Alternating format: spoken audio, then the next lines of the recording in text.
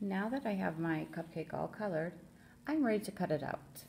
When you are cutting it out, you want to make sure that you are holding your scissors in the hand that you write with, and you should have your thumbs up. See how my thumbs are up to cut? And then when I hold my paper, I want to hold close to where I'm cutting so that I have more control. I'm going to start by cutting this line here, so I'm going to be holding close to that line.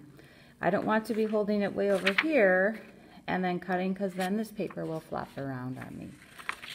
And remember, your paper can turn, so it makes it a little bit easier. So I'm going to start by just cutting, and I want to do my best to stay on the black line. Once I'm to this end, I can just cut this right off right here. So then it's a little bit easier to turn the corner. Okay, so now I'm going to cut on this side.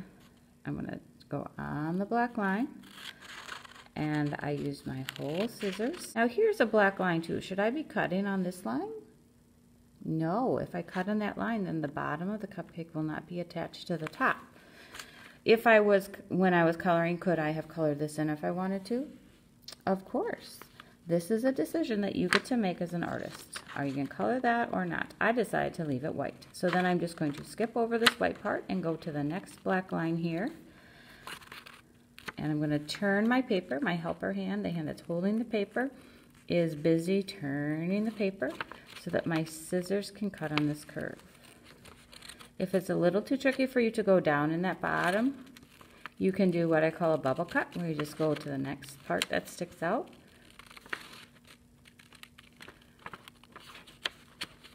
And then continue.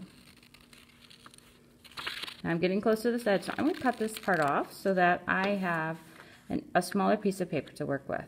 Now if you want to go back and try to cut this out once you have done the bubble cut, you can do that by starting on one edge, cutting towards the point and stopping when you get to the point, and then cutting from the other edge and stopping when you get to that point. And if you've done a good job of matching up, you can sort of just pull that out and it disappears.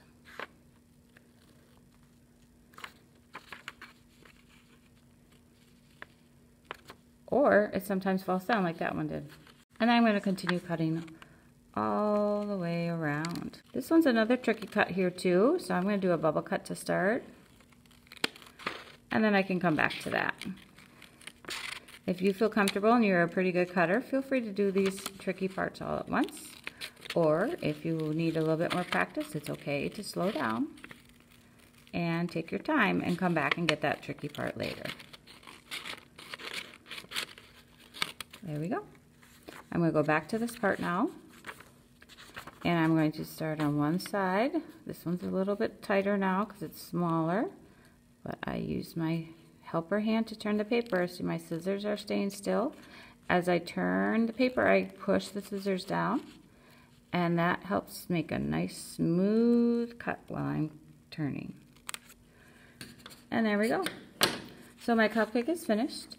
You will take this and turn it in. You'll take your scrap paper, and these will go into the recycle bin, and you'll put your scissors and any other supplies that you have away.